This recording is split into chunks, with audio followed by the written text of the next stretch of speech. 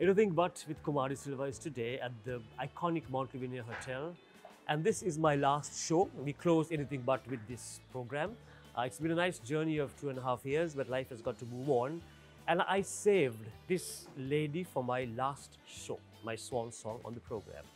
Mariazelle Goonetilleke, or the other way around, or better known, of course, as Kandy Lamissi. Mariazelle, it's been years. Yes. I knew you since when you were like a 21-year-old girl. It's as That's long right, as that. Now, we all know, the whole of Sri Lanka knows you as Kandy Lamissi. Yeah. If not for that song, who on earth would you have been today? Just another bathroom singer, I guess, Kumar. Probably someone behind a keyboard or maybe behind a guitar. Or just holding a mic and getting up on stage. But no one who would have made an impact. So you thank Clarence for that, obviously, because he wrote this song for you. No. Clarence had nothing to do with Kandy Lamissi. I began to work with Clarence long after that. He So how actually did this song happen? Oh, that's Your father. no secret anymore. That's right. That's right. The melody, the tune, of course, is Cotton Fields, speeded up, sound like a 6/8. And Cotton Fields, as you know, is an old African root song. So everybody sings it. People used to hum this, and this melody kind of, I didn't know Cotton Fields, but kind of it stuck in my mind. And then, of course, when I was with the band Emeralds at the time, and they had a second band called Bluesophiles. What? Bluesophiles. Bluesophiles. So there was. That's what hanging on your ear today, the Bluesophiles. Looks like it. But their second band, we would perform together all the time. And the drummer, Kito Chandrasena, who's now residing in the USA, picked up on this melody and then began to play around with words, and then all kinds of funny things began to come out. And it kind of hit me that this would be the ideal time to do my own version of it. So picked it up, changed the words around, wrote a third and a fourth verse for it. And I was singing this at Akasa Kade and various How places. old were you at that time? Early 20s? No, 17, 18, 17, probably 17. As fragile as that? Fragile. Oh, I like that. Okay. Oh, yeah. But No, you were very, very skinny. I remember. yes, I was extremely skinny. That's right. Hockey stick? That's what she was. Almost. Almost. Fragile in a way, I would say that's right, Kumar, because we were brought up, cocooned in, like brought up in cotton wool kind of thing. So when life really hit me, when I began to experience the other side of life, it was very tough to handle. So that was how Kandy Lamissi came about. It changed everything for me. While singing it at the Akasa Kade with my band at the time, Midnight Mist, my so father. was that the same song that we hear today? Yeah, it is. It is. It is. And there was my father who thought that it might be a good idea to make a recording of it. None of us imagined that it would take off the way it did. None of us imagined that it would change my life. And it was just something to do, just a recording. That was that. So like Minon's Kadalle Atimu Kirilli Mage is yours.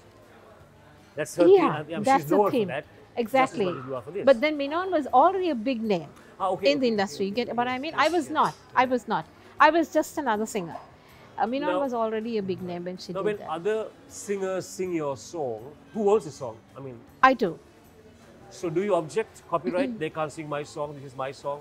They're going to pay me copyright fees. Do you do that? I don't ask for copyright fees, no, but I do ask for credit. Of course. I think that's very Of fair. course. I think that's very fair. I think it's extremely unethical and unprofessional of some people, especially youngsters, who take our songs and try to make it theirs, giving the impression that they've done a version of it. But the whole world knows that this is your song.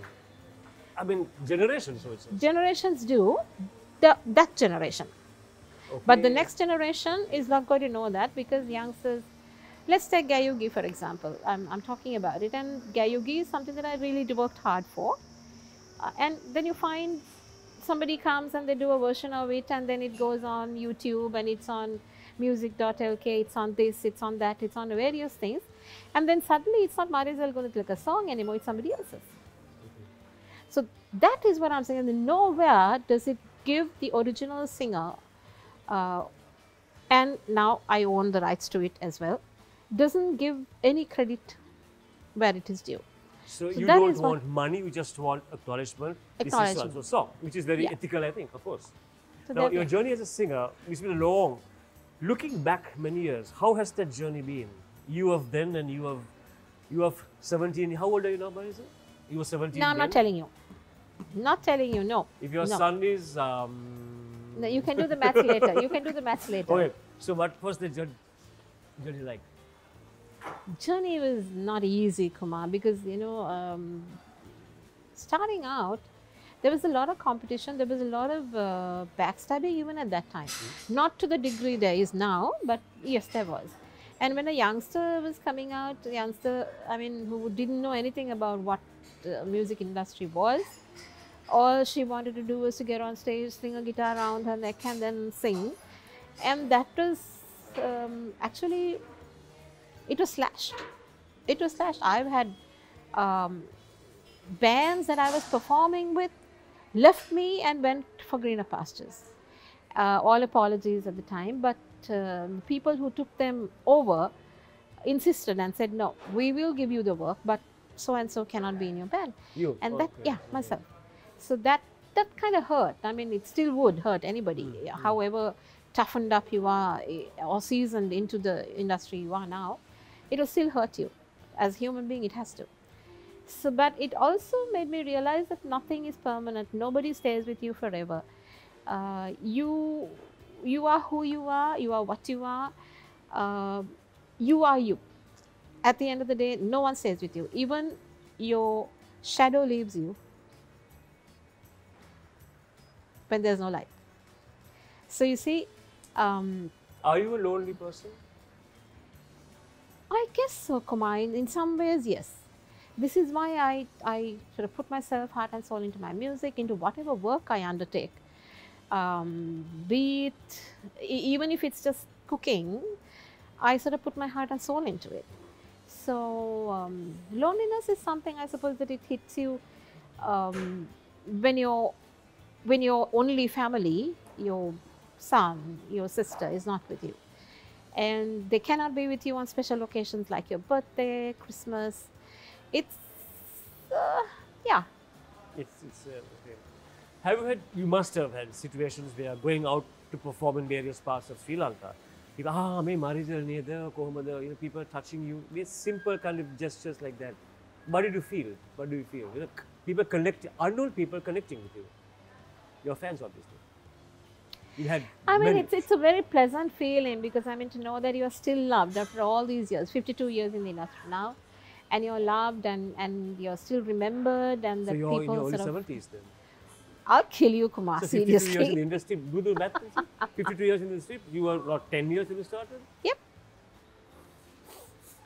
Got you. Okay, okay. So, yeah. Yeah, you're doing the maths now.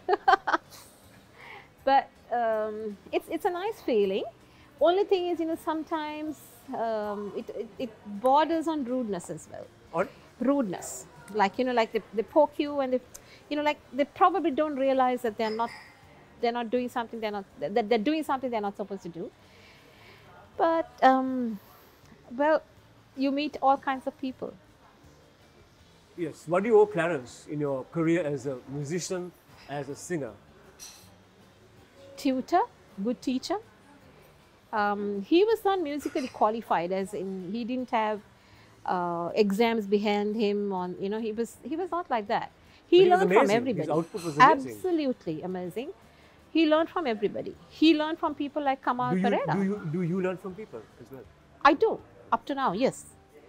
Some of the most unusual situations I've learned from, unusual people, little children, what they do, how they do.